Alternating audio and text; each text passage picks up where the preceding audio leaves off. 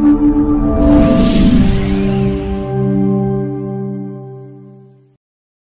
majina naitwa George Otieno. Judith ni mama watoto wangu. Alitoka akaenda kutafuta. Sasa mimi naomba serikali iweze kunisaidia vile mama atarudi hapa Kenya. Alafu tena kwanza huyu mama atakuwa tegemeo yangu, mimi sina kazi ya kufanya. Ndio tukua saidia naye hapa. Na mimi naachia watoto wanne. Alafu tena kitu ya kwanza nataka kujua kifo yake kilitokea aje. Sikia mwisho tukiongea naye ilikuwa last week on Sunday usiku. Akapiga simu akaongea na watoto wake. Akaniambia penye alienda kutafuta kazi wakusikiza na utajiri. Akarudi kwa embassy ya Kenya. Huko wakamuhold almost two months. 2 months. Akisema narudi. Nikauliza watoto tena, kwani wamenyo arudi? What's going on? Sasa hapo mimi sijui nini endelea hapo. Mwisho sasa sikio vile nilipata habari huyu msichana mwenye alikuwa hapo kwa ofisi alipiga simu. Anasema Judith hakuwa na ugonjwa wote kwa mwili. Yeye alienda kwa bafu kubrush meno. Wakaona amekaa sana kwa bafu. Kwenda kuangalia wakapata mtu amelala hapo, amelala kwa bafu. Na hakuna damu yote hapo kwa bafu hapo. Nina uchungu kubwa sana ndani ya roho yangu. Jo mama huyo tumekaa almost 26 years. Tujue kwa sana naye hata kidogo. Sasa mimi bado niko na kinonda kubwa ndani ya roho yangu. Kwa majina naitwa Lila na Chengombok. Judith ni dada yangu. Tulikuwa tunaomba serikali watusaidie ili walete mwili wake huku Kenya. Na tunataka kujua haswa nini kilifanyika hadi Judith akaaga. Mjua kwa mgonjwa. Tulipata tu ripoti Judith ameenda kwa bafu kuoga na akaanguka na kafariki. Sasa tunataka kujua ni nini kilifanyika siku hiyo hadi Judith akaaga dunia. Tunahisi uchungu sana. Judith alikuwa kwa breadwinner, alikuwa anasaidia mama yake, alikuwa anatusaidia pia sisi. Sasa hatuoni mtu mwingine ambaye anaweza tusaidia, ameacha watoto wachanga na walikuwa wanamtegemea. Okay, mi naitwa Julius Mtimba. I'm the immediate neighbor wa Judy. Na we appeal to the government ili wakaweze kufanya uchunguzi kujua vile Judy alikufa.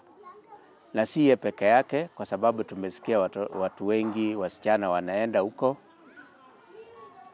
na wengi wanarudi wakiwa kwa sanduku. So we are wondering what is happening there. My names are Vincent Edward Oduong. Judith Adhiambo Ombok, the deceased, is my sister-in-law.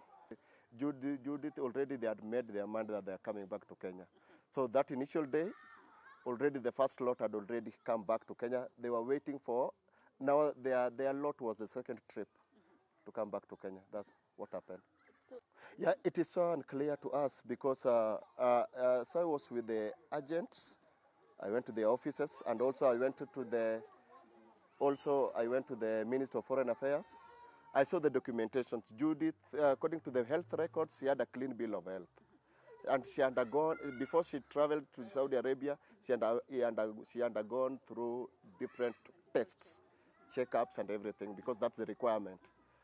So even the agent himself, in fact, they were telling me that's why they delayed breaking the information to the family, because they didn't know what really happened.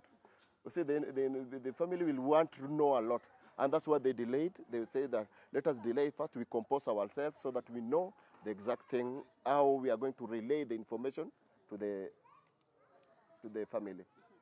Kwa majina naitwa George Otieno. Judith ni mama watoto wangu. Alitoka akaenda kutafuta. Sasa mimi naomba serikali iweze kunisaidia vile mama atarudi hapa Kenya. Alafu tena kwanza huyu mama atakuwa tegemeo yangu, mimi sina kazi ya kufanya. Ndio tukua saidia naye hapa. Na mimi naachia watoto wanne. Alafu tena kitu ya kwanza nataka kujua kifo yake kilitokea aje. Sikia mwisho tukiongea naye ilikuwa last week on Sunday usiku. Akapiga simu, akaongea na watoto wake, akanambia penye alienda kutafuta kazi wakusikizana na utajiri. Akarudi kwa embassy ya Kenya. Huko wakamuhold almost two months. 2 months. Akisema anarudi. Nikauliza watoto tena, kwani wamenyo arudi? What's going on? Sasa hapo mimi sijui nini inaendelea hapo. Mwisho sasa sikio vile nilipata habari huu msichana mwenye alikuwa hapo kwa ofisi, vile alipiga simu nasema Judith ako na ugonjwa wote kwa mwili. Yeye alienda kwa bafu kubrush meno. Wakaona amekaa sana kwa bafu. Kwenda kuangalia wakapata mtu amelala hapo, amelala kwa bafu. Na hakuna damu yote hapo kwa bafu hapo. Nina uchungu kubwa sana ndani ya roho yangu. Jo, mama huyo tumekaa almost 26 years. Tujue kwa sana naye hata kidogo. Sasa mimi bado niko na kinonda kubwa ndani ya roho yangu. Kwa majina naitwa Lila na Chengombok. Judith ni dada yangu. Tulikuwa tunaomba serikali watusaidie ili walete mwili wake huku Kenya. Na tunataka kujua haswa nini kilifanyika hadi Judith akaaga. Mjua kwa mgonjwa. Tulipata tu ripoti Judith ameenda kwa bafu kuoga na kaanguka na kafariki. Sasa tunataka kujua ni nini kilifanyika siku hiyo hadi Judith akaaga dunia. Tunahisi uchungu sana. Judith alikuwa kwa breadwinner, alikuwa anasaidia mama yake, alikuwa anatusaidia pia sisi. Sasa hatuoni mtu mwingine ambaye anaweza tusaidia. Ameacha watoto wachanga na walikuwa wanamtegemea. Okay, mi naitwa Julius Mtimba. I'm the immediate neighbor wa Judy. Na we appeal to the government ili wakaweze kufanya uchunguzi kujua vile Judy alikufa. Na si yeye peke yake, kwa sababu tumesikia watu wengi wasichana wanaenda huko na wengi wanarudi wakiwa kwa sanduku. So we are wondering what is happening there. My names are Vincent Edward Oduong. Judith Adhiambo Ombok, the deceased, is my sister-in-law. Judith already they had made their mind that they are coming back to Kenya. So that initial day, already the first lot had already come back to Kenya. They were waiting for, now their lot was the second trip to come back to Kenya. That's what happened. Yeah, it is so unclear to us because so I was with the agents. I went to their offices, and also I went to the Minister of Foreign Affairs. I saw the documentation. Judith, according to the health records, she had a clean bill of health. And she undergone, before she traveled to Saudi Arabia, she undergone through different tests, checkups and everything, because that's the requirement.